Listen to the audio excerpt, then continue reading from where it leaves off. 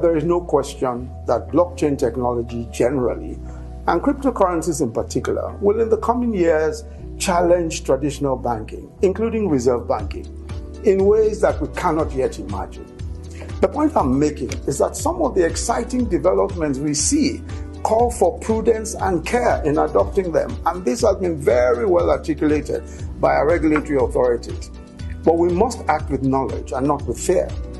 We must ensure that we are in a position to benefit and in a position to prevent any of the adverse side effects or any of the possible even criminal acts that may arise as in consequence of adopting or taking any of these options.